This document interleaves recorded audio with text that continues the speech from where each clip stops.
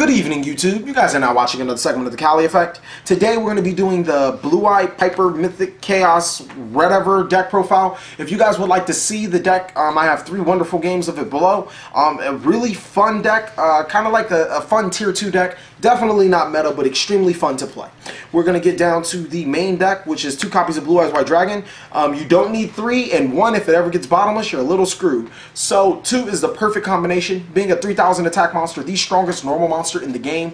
It's just amazing what this card can do. And it's so many multiple combos and multiple ways you can bring this card out. But the preferred way is the Maiden combo. Next, we're going to be running 2 copies of Chaos Sorcerer. This deck would not be Chaos without Chaos Sorcerer, because obviously it has that name. Banish 2, Light and the Dark Monster, which is what this deck is filled up to special summon himself, and then just proceed with more combos in this. This is a very big combo-orientated deck. Tragodia is going to follow up, being able to make himself level 1, level 8, whatever level he needs to be to go into a Synchro, an Exceed play, do just a whole bunch of wacky combos. Really good card in here. 2 copies of Caius the Shadow Monarch. Caius is, we run Gores, 2 Trags, 3 Faders, and 2 the Ghost Trick Jack Frost cards. So Caius is more than welcomed in this deck. Being able to tribute one of your monsters to summon them, get rid of your opponent's threats, just an extremely good card in the deck. Next is 1 copy of Blackluster Soldier. Like I said, wouldn't be Chaos without them. 1 copy of Gores, and that's going to sum up the high tribute monsters. We're going to get down to the low level monsters. We're going to be running 3 copies of Mystic Piper. The main basis to the deck, if you summon them, tribute them, you reveal a level 1 and draw another card. It's going to be the main advantage engine of the deck and the reason why this deck is so good. Next is 3 copy of YuGiOh. Now, a lot of people only run 2. I run 3 to see YuGiOh as fast as possible, and also Exceed and Synchro plays with YuGiOh are necessary. Sometimes you just drop that YuGiOh, special summon your Effect Veiler or your Blue-Eyed Maiden, go into your Formula Synchron, and then just do other plays from there. Sometimes you Exceed to Slacker, just a really good card, and especially if you do Exceed and Synchro, you have another one on the way. Next would be 3 copies of Maiden with Eyes of Blue. The main reason why this deck can be so aggro, special summoning Blue Eyes from the deck or graveyard or hand or wherever else you can get it, having a 3000 beater and the capabilities to Synchro, really good card right here. 3 copies of Battle Fader. Stopping the opponent's attacks. We run 3 traps and none of them will defensively stop the opponent, so Battle Fader is a mandatory to be maxed out. Keep in mind that it's also a level 1 monster. 3 copies of Effect Veiler. Easily one of the best level 1 monsters in the game, and Effect Negation, it's also a tuner. 2 copies of Jack Frost. Like I said, we run no defensive traps in here, so the 2 Jack Frost, 3 Battle Fader has to suffice for stopping the opponent's attacks. It also flips some of those pesky cards face down to allow us to go through our plays. It hits Ophion if you guys are seeing that in your low-level locals. It's just a really good card in this deck, and it's a level 1. You can't go wrong because it's a level 1. For spells, we're going to be running 3 copies of Mystical Space Typhoon because of back row. We hate back row. 3 copies of Where Art Thou. Now, there was a time where I wasn't running any, and then there was a time where I was just running 2 and 1.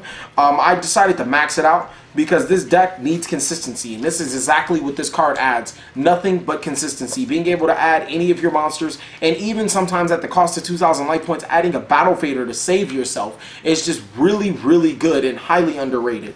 2 copies of Wonder Wand. I need to trigger off Maiden's Effect, excuse me for that one being common. I didn't really want to find my ultra rare, but I really need to trigger off Maiden's Effect. Sometimes I can use it on the Chaos Sorcerer, I can use it on an Effect Veiler, I can use it on a Monster Summon. It's just a pretty good card in here. So many spellcasters in here, especially when you go in your Arcanite play, blow up 2, activate that, draw 2 cards. It's not really a bad card. 1 for 1, being able to access almost half our deck through 1 spell card, and it special summons the monster to the field. It really can help us get the deck jump started. And 1 copy of Darkhold. That's basically going to sum up the spells. Next for traps will be 3 copies of Skill Prisoner. There's a couple big reasons why Skill Prisoner is in here. First, you get the effect of targeting one of your monsters twice. That works extremely well with Maiden and Eyes with Blue. Being able to target yourself twice, once on your opponent's turn, once on your turn, to be able to summon Blue Eyes White Dragon twice and then Exceed into an Azure Eyes, which means basically you have a protected 3000 beater and a 2500 monster that can continually recurse itself. Next is because Effect Veiler really hurts this deck.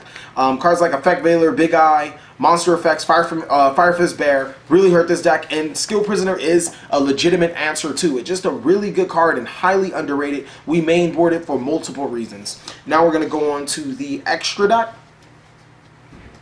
The extra deck consists of one Leo. You summon this monster a lot more than you would think.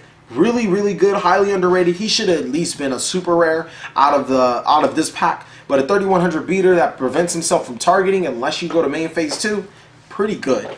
2 copy of Azurize. You can summon this card fairly easy with this deck, and 2 copies is typically mandatory just because you can make it so easy and so well, and you run so many resources to go into it. This is one of our boss monsters in the deck, and it's a pain to get over, especially when you can get its effect off. 1 copy of Stardust Spark Dragon for obvious reasons. Crimson Blader, stop those opponents like mermails and stuff. Yeah. 1 copy of Arcanite Magician. Now, the reason why I run Arcanite Magician is because this is a really fun card to play. And like I said, this is a tier 2 deck, so we definitely can do it. Also, it's not really mandatory, but the combos that come with it are so amazing. Chaos Sorcerer plus one of your tuner material monsters, which are 1, makes Arcanite Magician being able to blow up 2 cards. If you already use Chaos Sorcerer's effect, you've effectively gotten rid of 3 cards, and whatever you do with Arcanite Magician afterwards is your business, because mainly you just plus with Arcanite Magician hard enough. Any other play after that just results in further pluses, and that's a deck. That's something that this deck can really capitalize on. Next is 1 copy of Black Rose Dragon for obvious reasons. HTS Psyhemoth. Probably the best level 6 monster besides Vulcan in easy removal. Armadas, Mizberg Colossus, extremely easy to make in here. Formula Synchron, like I said, really easy to make in here. And we run level 8 Exceeds because, unbelievably, these, like I said, are extremely easy to make. Divine Dragonite Felgrand, Tachyon Dragon for those game-ending plays. Heretic Dragon because we generate so much advantage, and when we do make this card, we can just get off all of that advantage before we have to discard it at our end phase and blow up the opponent's field. And last, that 1 copy of Slacker Magician. If you really wanted to, I guess you could play 2. I've only really needed 1 because those times when I do summon it, it's just for stalling so I can get a hand back or figure out a plan to overwhelm the opponent. But this card is just really, really good in this deck, especially since you can summon it at any given time. Next for the side deck, I apologize. We're going to run a triple copy of Maxi. Ooh, you didn't see that. Triple copies of Maxi. We need to get that advantage as fast as possible. If our opponent wants to help us into our drawing deck by giving us cards to draw, Maxi will definitely get it there for us.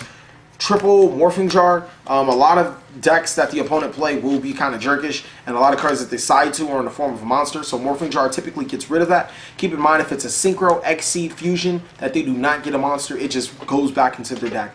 It works really well with us. Triple copy of Exceed Encore. A lot of Synchros are very annoying, very pesky, and very hard to get over, so Exceed Encore really takes care of that, especially Ophion. Triple copy of Fairy Wind for those Fire Fist, Gravekeeper, Harpy, whatever players.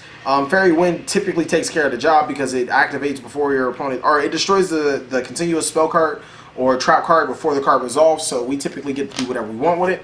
And then triple copy of Decree for those back row heavy decks that we just really can't deal with in any other means. Thank you guys for watching another segment of the Cali Effect. Please like, comment, subscribe, but most of all, enjoy.